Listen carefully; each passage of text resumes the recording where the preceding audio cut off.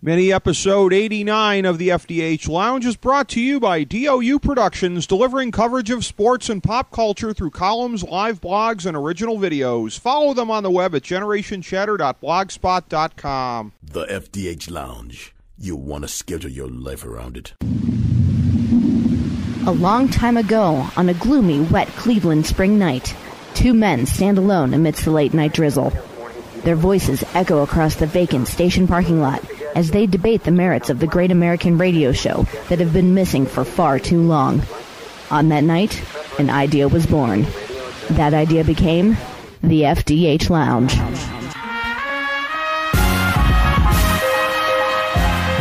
Welcome to the FDH Lounge. Hello, everyone. Welcome to FDH Lounge mini episode number 89. This is a very special one today.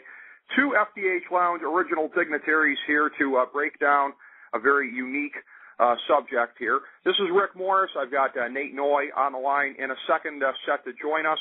What we have for you today, it's a project that we call the February 29th Time Capsule. Of course, this Wednesday, February 29th, is the last that we will see of that date, this being a leap year, for the next 4 years.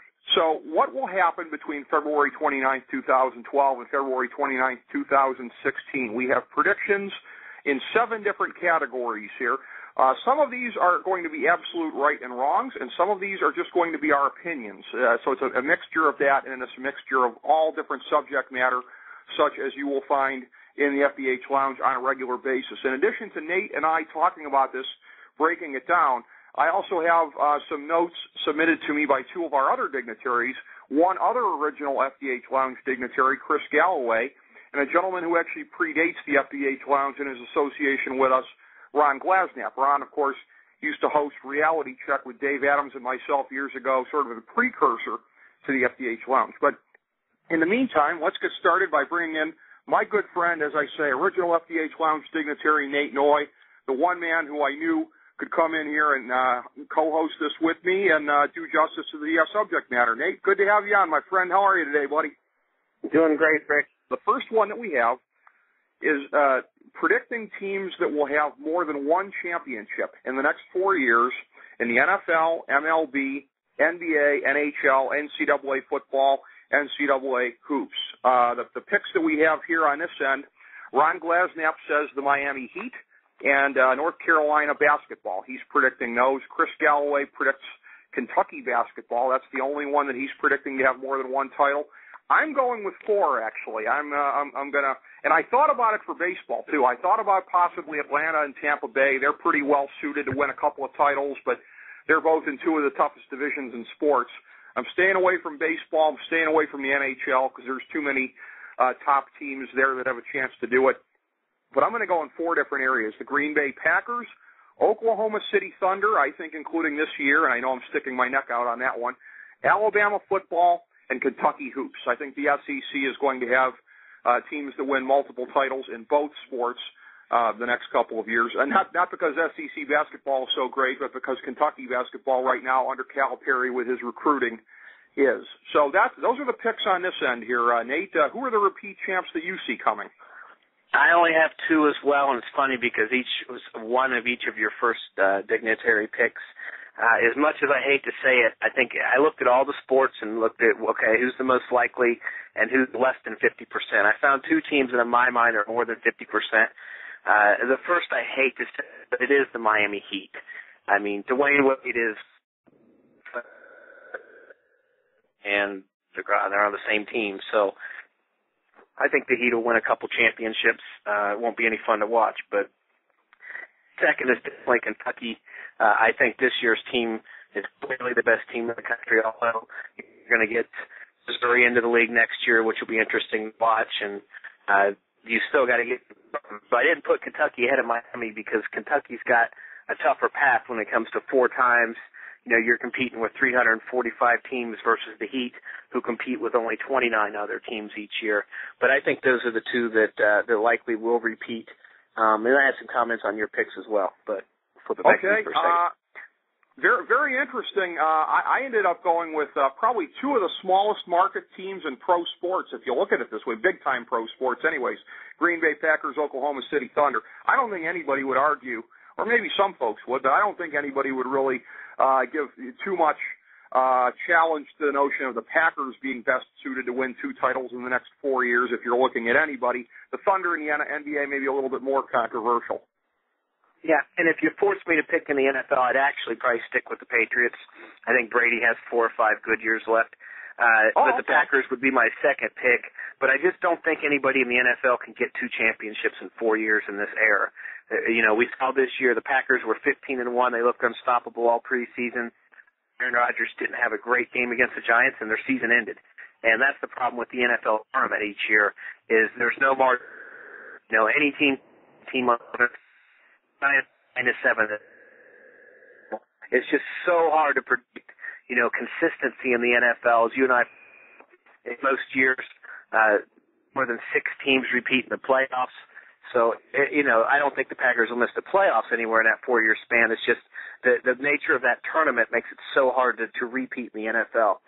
OKC, I agree. I mean, they have the cornerstones in place to have a chance to get there. The Heat stand in their way in the West is always a tough league to come out of. But, Durant is, right there with LeBron and Dwayne Wade in terms of the best player in the NBA. UK we both agree on. Calipari, greatest recruiter on the planet right now. He's got the Kentucky tradition. He's got this season, whatever happens to look at. And they could knock off one of those 4 immediately. And then with Alabama, I thought about college football. But it's back to, and if you're going to pick one, Alabama's the pick. I agree with that. But, USC should probably be back on the map here in the next couple of years. We'll see what happens with Urban Meyer and the Buckeyes a couple of years from now. LSU's not going anywhere with Miles there. And then being in the SEC, Alabama just needs to lose 1 time. Well, we think in most years, yeah. You get beat once in that and you're not going to make the championship. So to say that a team in college football would have a great chance to take it, bit of a stretch. If you're going to pick one, Alabama's the one to pick. Saban proved it this year. But I think it's just so tough in those other sports that I think that the separation comes with the Heat and then UK. But I wouldn't be shocked if we do this in 4 years and nobody repeated. Wouldn't be shocked at all. Last thing I'll point out on the NFL, the Giants winning the Super Bowl this year in 2012 and also winning it in 2008. So it has been done in recent years as far as teams winning it relatively close together. It doesn't seem that way just because the Giants had so many disappointing years in between on that. Number 2 subject here, who will win the most championships in these different individual pursuits here? Although, again, NASCAR is, I suppose, a team one as well when you get into the crew. But for these purposes, we're treating it as an individual sport. NASCAR season titles, PGA major championships, men's tennis major championships, Grand Slam events, if you will, and the same thing on the women's side with tennis, Grand Slam championships. The way Ron Glasnap interpreted the question, I guess he interpreted as who's going to win the most out of any of these different areas. He went with Carl Edwards. That was his only pick. So maybe he's picking Carl Edwards to win more season titles than anybody in any of the other different areas, even more Grand Slams in the other sports. That's my interpretation of his guess. Interestingly, Chris Galloway agreed in Carl Edwards in the NASCAR one. For men's golf, major championships, very interesting, sticking his neck out. He thinks Phil Mickelson has enough good years left to get it done. That was an eyebrow raiser for me. The funny thing for men's tennis and women's tennis, Chris and I agreed on both of these. Novak Djokovic, he's the chalk pick right now. He's the next guy on top of the mountain right now. He's firmly ahead at this point of Federer and ahead of Nadal. Caroline Wozniacki, we both went with her, even though she has the rap of somebody who, I think an unfair rap as far as somebody who chokes, but best not to have won any Grand Slams yet. But clearly Chris and I believe once she starts winning, that she's going to keep on going. So we agree on those two. Backing up to the PGA, for me, I would go with kind of the chalk pick of Rory McIlroy. I think he's going to be pretty unstoppable the next couple of years. And for NASCAR, I'm going to go with the chalk. I know he didn't win last year, but how can you pick against a guy who's won 5 season titles? I'm going to go with Jimmy Johnson to have more season titles between this February 29th and the next time around. So, Nate, your picks in the different areas? It's hilarious, Rick, because I'm sitting here looking at my sheet and everybody that I have listed just got named. Going to NASCAR first, how can you not say that the guy that just won 5 out of 6 that had 5 in a row shouldn't be the favorite to win at least 2 of the next 4? I mean, right. I'm not a big NASCAR mark, but 5 in a row, I mean, he has to be the pick, chalk or not. And he might not be the young up-and-comer anymore, but 5 in a row, it's hard to argue he doesn't at least have a 50-50 chance to pick up 2 more in the next 4 years. Tennis, Nadal's only 25, so I went ahead and went with him. I know that the guy he's competing with is in his age range, but we'll see. I mean, that's one that, 25 years old, neither one of these guys are probably even in their prime. Maybe they are. Maybe tennis is a little younger prime, but for the next 4 years, it'll be a 1-2, 1-2, 1-2. It'll be interesting to watch. I think it's a 2-player go at it in almost every tournament. PGA, how could you not pick McIlroy? 23 years old. 23 years old. He's ranked second in the world right now, and he's 23 years old. There's no question he's the guy you have to go with. Luke Donald, who's the number 1 player in the world, 35 years old. So, 12 years of age on him, and, maybe he's not the number 1 player in the world today, but by the time he's 39, McIlroy would be 27 in the athletic prime of his career. You have to think McIlroy would be the guy, if any of them, that could do it in terms of winning multiple majors in the next 4 years. Absolutely. By the way, on Nadal, I think the thing that probably scares some of us, the questions about his knee and the questions about how he's going to hold up physically. But no, I mean, if it's not going to be Djokovic, I think most of us would probably guess that it would be Nadal on that. Any guess on the women's side? I know that's a real tough one to call. There's such parity on the women's side. Yeah, I'm with you. I looked at it, and I just didn't see one that I would want to, say. I mean, obviously somebody's going to be win more majors than anyone else, but sure. That's a sport that seems to have more, this is the best player in the world for 2 tournaments, and then there's somebody else best player in the world for 2 tournaments, and there's somebody else. So I have a hard time predicting, a sport that I honestly don't follow much, and B, when the rankings jump around like they do, I don't want to make a prediction that it really would be like tossing a dart. So. Okay, sure. All these picks are optional here. The third one, this shouldn't take us as long to get through. The answers have been pretty straightforward on this one. UFC, can it in the next 4 years get to the peak of where boxing was, which I would argue would be somewhere in the 1970s, the era of the Ali Frazier trilogy. If you go back further in time, I mean, Joe Louis, boxing was pretty central in American life then, really all through the 70s into the 80s. It started to kind of drop off in the 90s, and since the era of Mike Tyson, it really hasn't done anything. Ron's guess is no. Chris's guess is no, but he said, an additional note, he says boxing will be close to dead by February 29th, 2016. I say no. I think that the forced retirement for health reasons of Brock Lesnar is going to set UFC back. I think long-term they can get to that point in American sport, but I don't think it'll be in the next 4 years, Nate. Yeah, and actually, Rick, I don't think they can long-term. Not that it's the sport itself that doesn't have the following. To me, it's what's happened since boxing was in its heyday. And when boxing was in its heyday, the Worldwide Sports on ABC, there weren't a lot of options for people to watch things. I mean, that was the focus. The media loved it, and that's the stuff that was filtered down to the masses.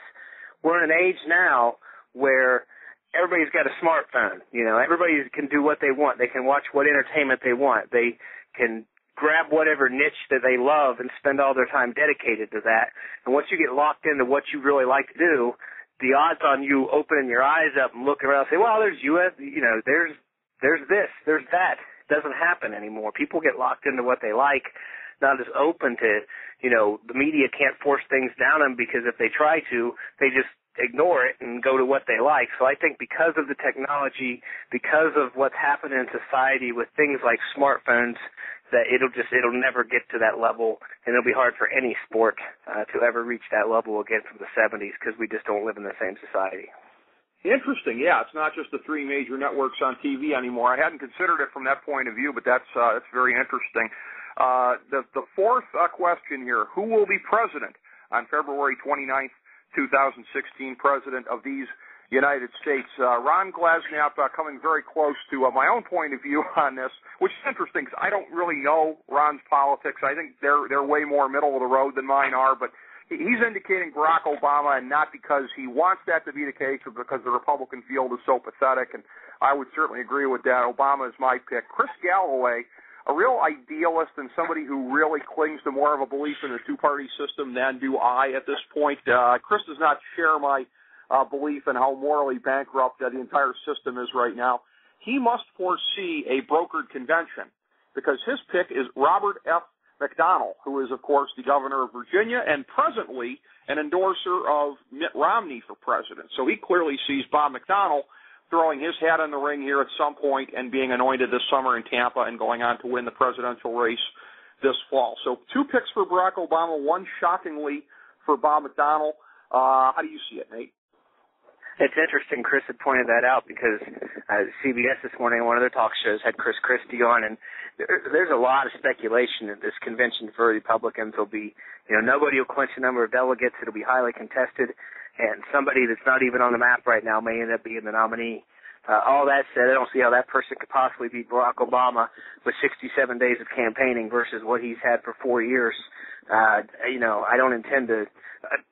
My pick is definitely Barack Obama. I think that there's too many obstacles for the Republicans to overcome at this point, and I think he will be president in 4 years. Yeah, I think all signs point to that at this point, and again, not because it's anything that I want to see or that you want to see with your politics being as close to mine as that, but just being realistic. Question number 5, the film star and the highest grossing movie between February 29th, 2012 and February 29th, 2016.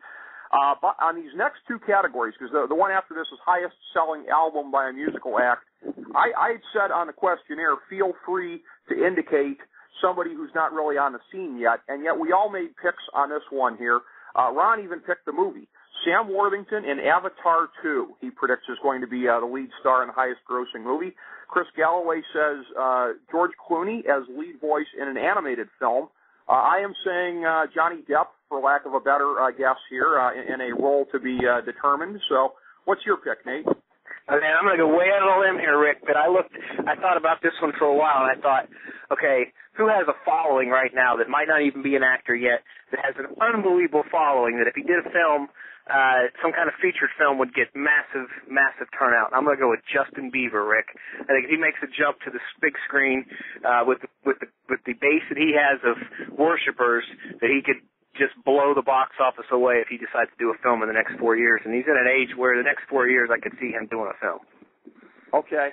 I got to say, and it wasn't from anything in your setup, but I was guessing for whatever reason you were going to say Peyton Manning. I don't know why. Maybe because you indicated it was somebody coming in from the outside, and I think we all know that sooner rather than later he's going to have to find something else to do. But interesting. Bieber as a crossover here. I mean, guys have done that. I mean, really going back to Elvis and maybe even, I guess Sinatra before that. I mean, I guess it's almost as old as film and music itself, the crossover between the 2 areas. Exactly, and who knows, maybe he won't even do a film, but, again, I thought about Clooney, too, so, yeah, he's the kind of guy that still has a, massive appeal to a lot of people. It definitely could be an animated film, and the Avatar 2 pick's good as well. I think that'll be very highly grossing, so. Yeah, that took a lot of guts by Ron picking an exact film to be the one as well here. Props to him for that. Highest selling album by a music act between February 29th, 2012 and February 29th, 2016. Ron says Beyonce. Chris Galloway and I both say an artist yet to be discovered, or maybe not necessarily yet to be discovered, but somebody who right now would be basically be way too obscure to tab in that role. Somebody who's at the very least not on Chris's radar, not on my radar. At least that's how I interpret it personally here. Whether it be somebody who's an American Idol this year or next year or whenever the case may be, but my guess is we just haven't seen who that next person is going to be to be a big seller. The music industry, we've talked about it a lot of times on the show. It's been pretty stale over the last 15 years or so. When you're looking at the at the most popular types of music, there hasn't been many changes in it in the last 15 years or so. I just get the sense that that's due to change, but in a way that I, quite frankly, couldn't forecast. So, Nate, how do you see it shaking out? I agree completely with you, Rick. I mean, I know you're not a big fan, but 2 years ago, who on the planet had heard of Adele? Anybody? Sure. Anybody? No. So we don't know that person yet. I agree completely. You know, the person that's going to have the highest grossing album in the next 4 years is somebody we don't know who they are right now. They're out there, but as you just pointed out, the way the music industry works is, you know, it's the Jeremy Lin factor. Hottest thing now, sells a bunch of albums, and we keep moving on. So, you know, I think it'll be something like that, where somebody just comes from nowhere. You're right. Maybe they win Idol. Maybe they win the X Factor, one of these contests. But I think definitely it'll be somebody that we don't even know who they are today. So. Yeah, I think that's entirely possible. With Adele, I personally, I would say, I mean, the same as Whitney Houston. I respect the talent. I respect the voice. I'm not a huge pop music kind of a person, and by and large, I mean, there are exceptions. There are some things I like from time to time, but that's sort of the exception rather than the rule for me. This last one might be the most interesting of all. I'm glad we saved at least a few minutes to get to it. The greatest innovation or progression of technology in the next couple of years. So this one, like the UFC one earlier, is a matter of opinion. I was trying to solicit to see what people thought was really going to break big in the next couple of years. Ron Glasnap saying the expansion of free Wi-Fi in major downtown areas, and that's a trend that certainly is very much underway. I'm going to get to Chris's last out of these three just because it's by far the most interesting. I went with the cliche of a hovercraft. I'm sure hoping that that's going to come along at some point here. Maybe it's just wishful thinking, but I want me a hovercraft, and I'm not sure it's going to happen in the next 4 years or not, but I'm just crossing my fingers. Chris Galloway, this one is amazing. This might be the most interesting answer that I got from anybody on any of these ones. 3D printing, which I hadn't really familiarized myself with until he sent the questionnaire back, and then he sent me some links on it, and I'd watched some things on YouTube. It's basically like replicator technology in Star Trek. I watched a video on this. You can scan an item in on a scanner if you have one of these 3D printers and then print it. But what you're printing, you basically have a bunch of powder, I guess, that's in a tray. It will print you out something in the exact shape what was scanned. The example that I saw was a wrench. A guy printed a wrench out on this 3D scanner, an exact replication of the wrench that was scanned on there. And just unbelievable to me. And then this was a wrench that had like a moving part or two where you could kind of screw it towards the top to move it different ways, to move it in or move it out. Even that was able to be replicated. So you're talking about being able to replicate basic pieces of technology here, maybe even less basic in some instances. And this is something that is headed for everybody's homes. And that is an invention that, if it happens, is really going to turn the world on its ear, no question about it. So props to Chris for that one. Nate, I've made it real difficult for you. How the hell do you follow that one? No, and that's an interesting one just to look at for a second. You know, when you say that, my first thought is price point. You know, I mean, maybe a decade from now when the price point comes down to where people can afford it, it seems like something that when it comes out, it can't be that inexpensive, that it'll be, you know, priced pretty high. And my second thought was intellectual property and things like that. I mean, you think the wrench maker is going to let you know, there's all these copyrights and trademarks and yada yada. What is it you're producing? Is it in any way a replicate? Can it do any of the things that the original can do? If that's the case, this will get squashed by major corporations before it even gets off the ground. So, well, but here's the thing, and from some of the articles I've read on price point, it's dropping dramatically. Right now, you're only finding these in certain labs and universities. Apparently, the price point is coming way down, and Chris is predicting that in the next 4 years it's going to continue to plummet. I'll tell you this. You could say the same thing about regular copy machines back in the day. Oh, people are going to copy these books or newspaper articles or magazine articles. You could say the same thing about, there was an uproar about VCRs when they first came out. Oh, it's going to allow for duplication of things on TV and movies. People will be able to copy movies, and so there have been concerns about suppression over time, and somehow or another the technology has always overcome that. Interesting. Well, this will be it's something I wasn't even aware of, until you and I mentioned it off air. So it'd be interesting to watch. For me, I think it would be more something in the smartphone market.